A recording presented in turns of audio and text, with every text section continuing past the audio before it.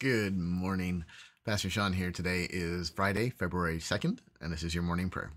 Let us begin in the name of the Father, and of the Son, and of the Holy Spirit. Amen. Let us pray. Our Father, who art in heaven, hallowed be thy name.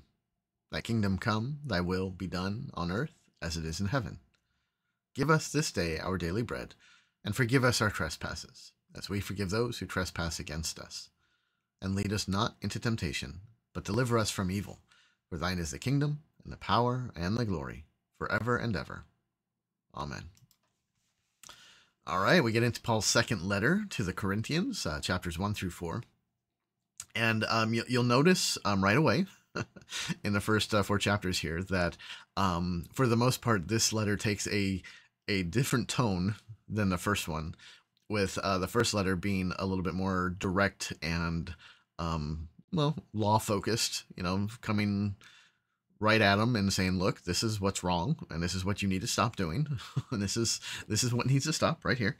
But the second letter is a little bit more, if you want to broadly characterize the first letter as more law, you would look at this one and say, okay, I'm definitely getting more gospel here.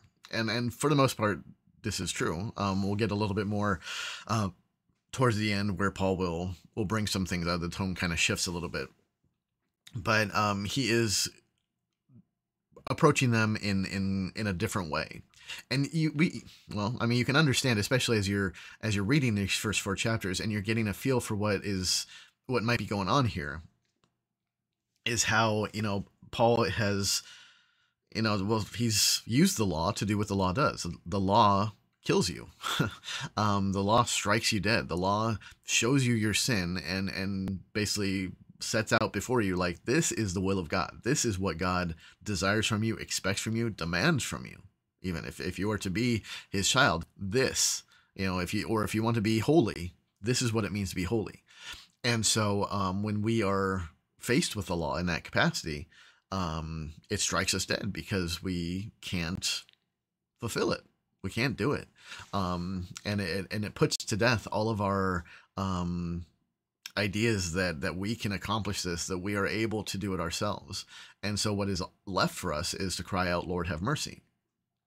And so then the gospel comes and makes alive, brings you to life, breathes life into you, and announces how Jesus has accomplished this for you. That for you, he has done it and now applies all of its benefits to you. Forgiveness, grace, mercy, becoming a child of God, eternal life, all of this. So the 2 Corinthians, for the most part, can be seen as doing that full work of the Word of God, where the law has come and has wounded them because they needed to be convicted. And now the gospel is applying that balm, that healing that they need to not be lost in despair, and oh, we're such terrible people, and look at what we've done, woe is me kind of stuff. And to say, like, yes, look at what you've done, but even more so, look to what Christ has done to cover you, to forgive all of that, and to bring you out of that and into this new life where you're now going to walk in the ways of God. Not out of compulsion, not because you think it's going to save you, but because you are rejoicing in it and are delighted that you can, or at least are able to do so for the sake of your neighbor and not for the sake of your salvation. So you definitely get that in the first 4 chapters. He talks about boasting in them a bit, which, you think back to 1 Corinthians and you think, whoa, there wasn't a lot to boast about.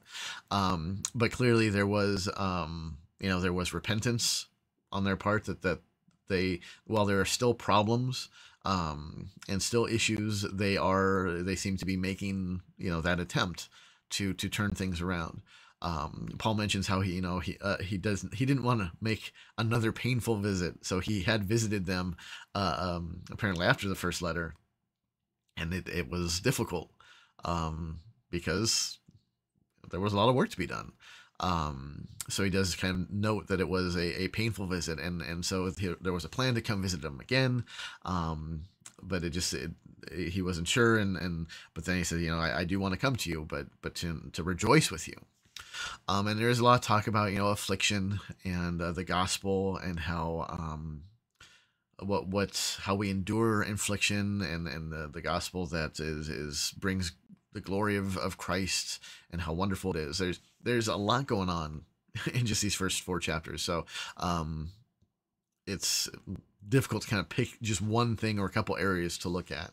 One of the things that kind of jumps out to me when I read this is right at the beginning, chapter 1, verses 3 through 5, where Paul writes, "Blessed be the God and Father of our Lord Jesus Christ, the Father of mercies, God of all comfort."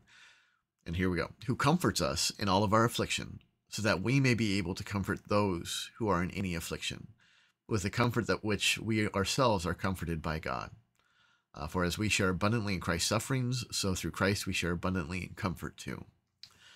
And that always has struck me, um, because in the past, when I was younger, I would often look to the things that the times of affliction, the things that either were that happened to me that were kind of out of my hands, or the things that I brought upon myself, and would ask God repeatedly in prayer to like remove these things from me, to make this better, to stop this affliction, to take this pain away, to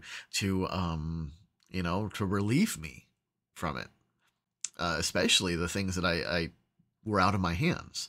To a degree, I could look at the things that I caused and be like, well, yeah, that's on me.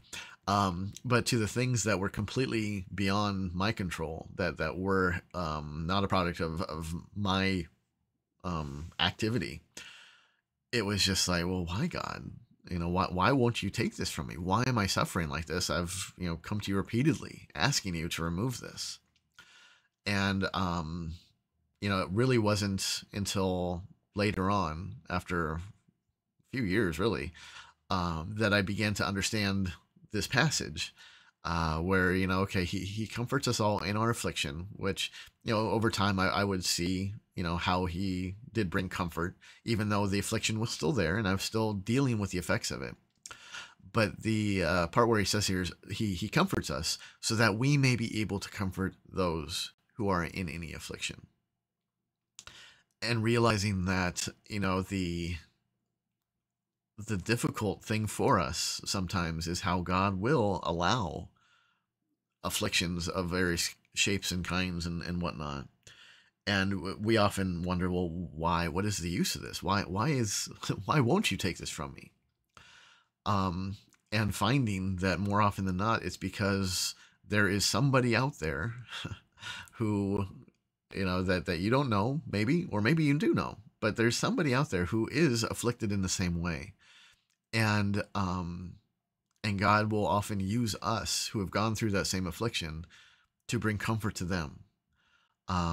Not because we have gotten it right, not because we did this, handled it the right way, or well, maybe, possibly, I suppose, but more often than not, because we endured it, because we experienced what it is to go through that, but go through that with God, to have faith and endure that.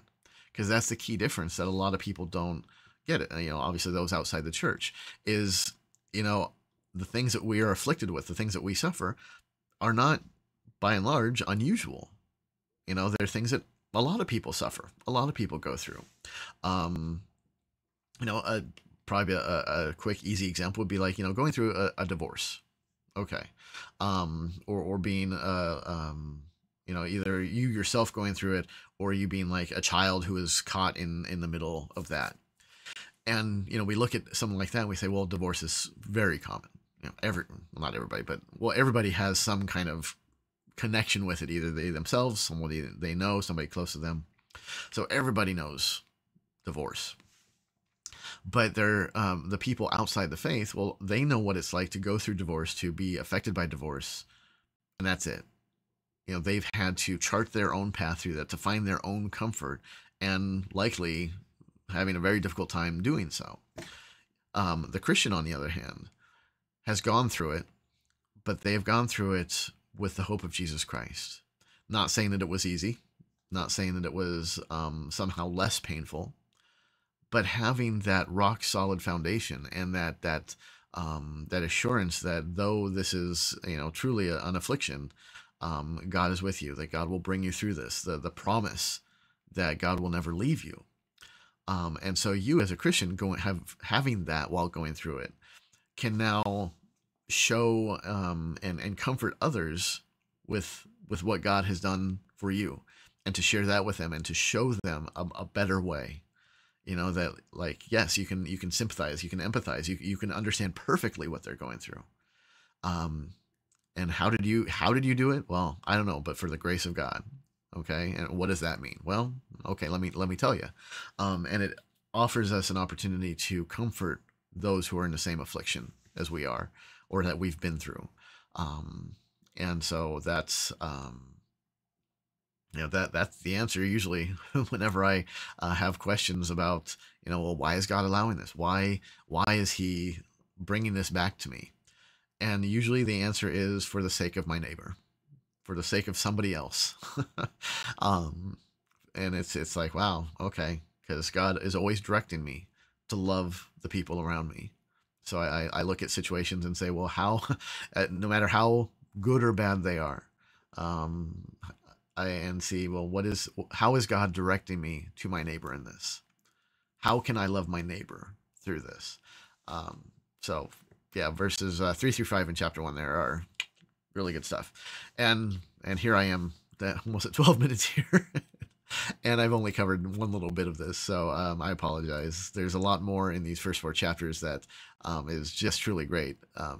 So enjoy these chapters today, and if you have any questions about anything else in this, please let me know, and I will address those. But yeah, this beginning of 1 Corinthians here is some good stuff.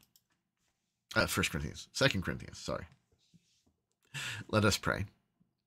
I thank you, my heavenly Father, through Jesus Christ, your dear Son, that you have kept me this night from all harm and danger, and I pray that you would keep me this day also from sin and every evil, that all my doings in life may please you. For into your hands I commend myself, my body and soul, and all things. Let your holy angels be with me, that the evil foe may have no power over me. Amen. Blessings to you on this Friday. Hope you have a great day. Hope your week is tying up well, and you're able to go into this weekend restful, or getting the rest you need. So have a great day, and I will be back at it tomorrow. So until then, peace be with you.